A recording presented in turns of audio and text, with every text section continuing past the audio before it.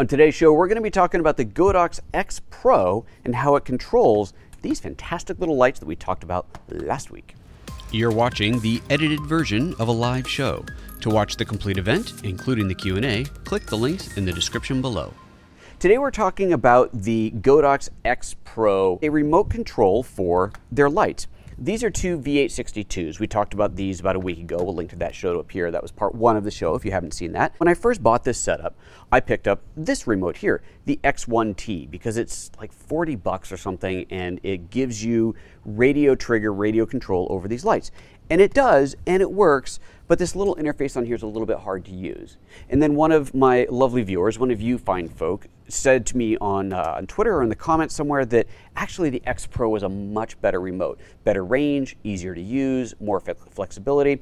And I looked it up, and it's all of $70. So for 70 bucks, you have a much more robust remote controls. This is what this show is primarily about today. On the side, you've got two switches on here, power switch, and this, one of the only things that I had to look up in the manual. This is a focus assist lamp. So you can turn that on or off with a physical switch on here.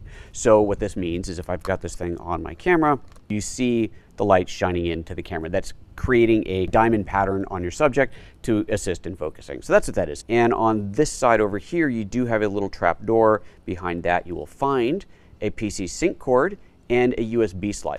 Let me talk about the USB thing for a moment though, because the whole point of that is that you can update their firmware. And I said on the show last time that I would figure out how to do the firmware update and do it live on the next show. I'm not going to do that because you have to have a PC. Or completely for free, but with a fair amount of setup, you can run a virtual box and you can run the installers from there. Now, I am not going to show you how to do that because there is a fantastic video already online. We're going to link to that one right up here as well that takes you through the entire process. It is specifically about setting up your Godox flashes and using the virtual box. I got it set up on my computer and I've updated all of the units. Right away, you see this really awesome thing where we see multiple groups of lights simultaneously in here. And you have a button next to each one of them. And what this means is that to control a different light, you don't have to go digging through the menus, you simply hit the button of the one you want to control. This is one of the big advantages of this unit. So you'll see this one here is labeled as, where is it, Group A, so that's A. This one's in Group B. These are both in slave mode, and in case you missed that from last time, you do have to put them in slave mode. That's what this button here does. You simply cycle through it until the screen goes orange, and that enters the slave mode.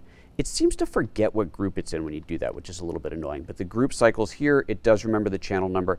Of course, they all have to be on the same channel, and then the lights are in whatever group you want it to be in. So we now have Group A, Group B. That's Group A, Group B. When I want to make a change, I hit on the button here next to it, the physical button. That brings up Group A. And now I can do things like change the mode on that. And let's turn it off, turn it back on. There we go. There's TTL. That has now changed to TTL. If I cycle it again, it goes manual, and now I can run the dial here to make the changes to it, and you can see the numbers changing here simultaneously. You want to change B, I simply push the B button. I'm now in TTL there, or I can change that to manual and make the changes there as well. So it's really, really convenient to have this ability to very quickly not only make the changes, but see at a glance everything at once. You know exactly what A, B, and C groups are set into.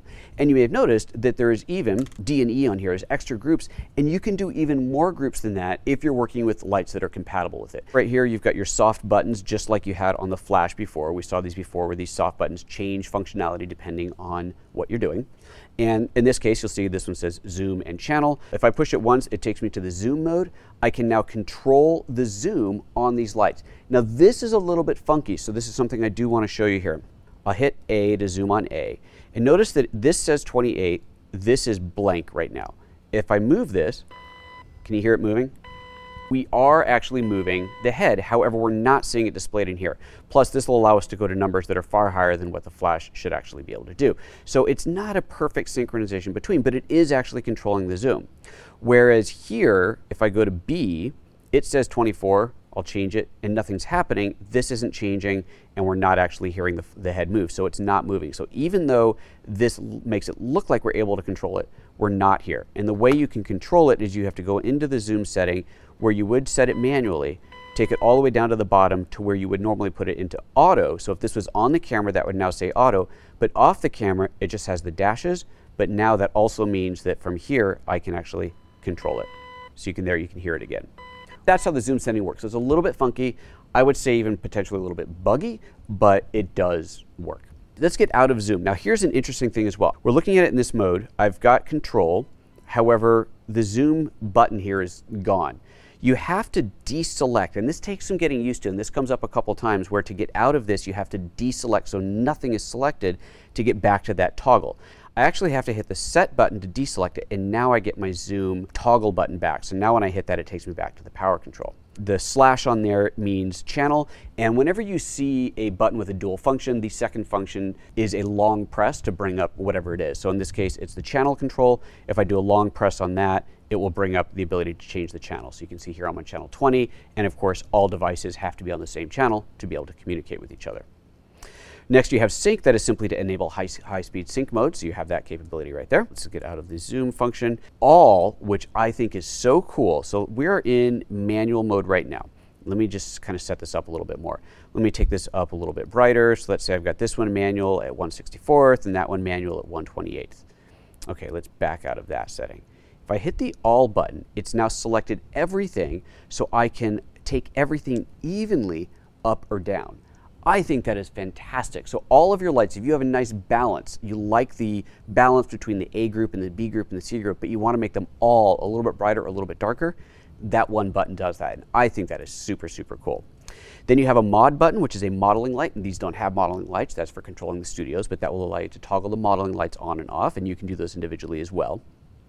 And then you have the, we'll see the mode button we already saw. That allows you to, if I go back into A, for example, to change the mode between off, TTL, and manual. So that's what the mode button does. Press and hold that and it will lock. So if you're doing a shoot, you want to lock it, press and hold it.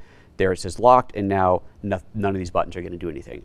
Just a brief interruption to remind you to check out PhotoJoseph.com, where you'll find all of my YouTube videos organized by product, making it really easy to find exactly what you're looking for. You may also want to check out my live training, where I do deep dives on various photo and video apps, often resulting in hours and hours of training for those products. Also, be sure to check out the workshops page to see if there's any upcoming events you may want to join me on. And finally, while you're there, subscribe to the newsletter so you don't miss a thing. All right, now back to our show. Let's go to the menu button next. The menu brings up the pretty extensive menu controls that are in here, and there's some interesting options. So first of all, you have your standby, right? Obviously, do you want it to be able to go to sleep or not? Beeping, I like this. So I can control whether the flashes beep from here. Flash beeping is not something I would normally want, especially if I'm shooting on-camera flash. It's just not the kind of thing that I want. But in a studio environment, it's quite useful, especially if you have multiple lights going, you hear them beep, you know that they are ready to fire again. Let me turn the beep on, and now when I fire it, do you hear the difference there? So that first beep is one of them flashing that it's done. That's the 1/28th power one. It's immediately done. And then, of course, the other one's taking a little bit longer to recycle because it was a full power. This step, how fine the steps are between your settings, including the ability to go to 1/256th adjustment, which seems to be certain lights because these don't appear to do that. Light, that's your background light there. It's 12 seconds by default, or you can have it off or on full time. Next up is sync. Set it to out if you want to use the PC sync cord on the side of it. Grouping, so you have 5 groups now, A through E, or you can set it to 16 groups, 0 through F. When you go to 16, it's only manual control, but that does give you a lot more groups. Again, you have to have compatible lights for that, but it gives you a lot more control over it. Your LCD adjustment in here, just making that a little higher or lower contrast. Okay.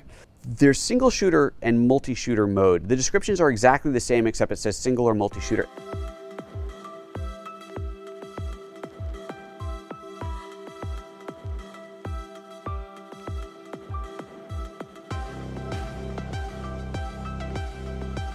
Distance. So this is the one that got me into trouble when I was setting up for today's show, and I couldn't talk to one of the lights. And what I realized was that I was having trouble talking to the light that was closest to it, because by default it was set to 1 to 100 meters. Notice the second setting is 0 to 30 meters. So it's my interpretation of this is that it is a stronger signal output at 1 to 100, so strong that it is kind of interfering when it's super close. Like it's too strong of a signal for it to read when it's in the closer proximity. As soon as I changed that to 0 to 30, it started working perfectly, even though the units were side by side. So kind of an interesting thing in there, but that's worth knowing. ID is not used. That is something that is apparently an old thing that's been deprecated. And then this allows you to choose which light systems you're using for something called TCM. It's TTL converted to manual, I think is what it is. And here's how it works. It's kind of cool. Let's say that I'm in full TTL mode. If at this point I would love to know what these settings are in manual mode, I press and hold this TCM button. Now it's not going to actually show you the proper calculation now because this isn't on the camera, it hasn't fired a test shot, it doesn't actually know. But when you do have it all put together, what happens when you press and hold this is it converts over, and now it's just going to put both of them at full power, but it would say manual at say 1/256 or whatever, and M at 1/128th, whatever it might be. It tells you what the manual settings are. And that is everything to it. We're going to jump into the Q&A now. If you have any questions and you're watching live, drop them into the live chat. And if you're not watching live, then just drop them into the questions down below, into the comments below, and I'll do my best to get to them.